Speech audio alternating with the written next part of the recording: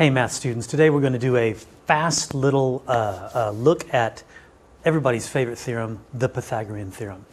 Now what I want to look at today is a proof. It's my favorite proof of the Pythagorean Theorem, which is Bhaskara's proof. Bhaskara was an Indian mathematician who lived, I think, in the 12th century of the Common Era, and possibly the greatest Indian mathematician ever, and that's saying a lot. So here we go. In Bhaskara's proof, I got to tell you, it was a one-word proof. All he said was, "Behold," and then he had these figures I'm about to show you. I can't really do it without talking, so I'm going to talk to you while we're doing it. So here we start with our right triangle, right? Here's A, here's B, here's C. You can flip around the A and the B. It doesn't matter. It's arbitrarily named, but I just call the short side A. And then we got our right angle right there. So what Bhaskara says is, let's draw 3 more triangles like this. So what you get is a square. And we know it's a square because this angle here and this angle here are complementary angles because they're the 2 non-right angles from a right triangle, right? So if they're complementary, well, this is the same as this. So that means these 2 together are complementary, and they're gonna the measures are gonna add up to be 90. So let's go ahead and put those, there we go. Now the right angles are drawn in there.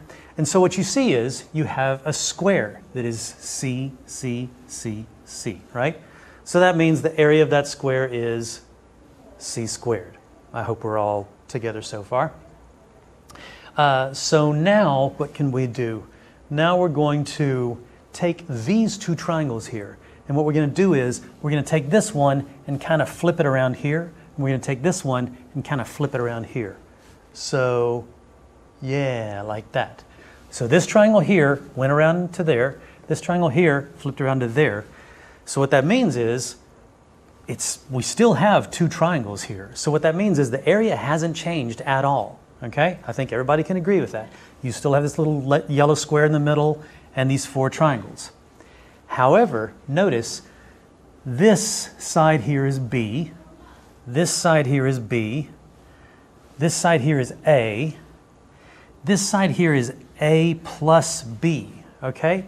So what we can do is we can just change the way that we're drawing our lines. And so this side, remember the bottom side was A plus B, but instead of having the A first and then the B, we're going to put the B first and then the A. And what do you end up with? You end up with a square that is B on all sides and a square here that is A on all sides. And what that means is the area has to be A squared plus B squared. And if the area is C squared and the area is A squared plus B squared, that means that A squared plus B squared must equal C squared. And there's the theorem. Pretty cool, huh? I think there are literally, I know, dozens and possibly hundreds of proofs of the Pythagorean theorem. In my mind, this is the best one. Okay, see you later.